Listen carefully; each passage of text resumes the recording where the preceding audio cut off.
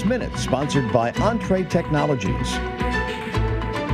And before we go to break, it's time for our latest New Business Minute. Today we're heading up to Amherst, where the owner of Frontera Grill is expanding, introducing us to Garcia's.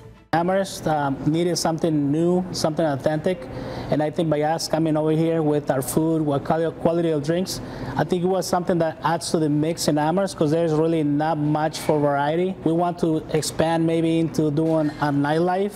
We're working with the town, and also eventually we want to bring a mechanical bull on some nights or a night out of the month, and that's something that we're working internally. Eventually we want to have a DJ when the students are here Thursday through Saturday, and we want to make sure that we have maybe a band during the summer when the students are away to bring something so locals can come and join. Somebody wants to have a corporate event where they want to do a social. We want to be that place that offers that late at night.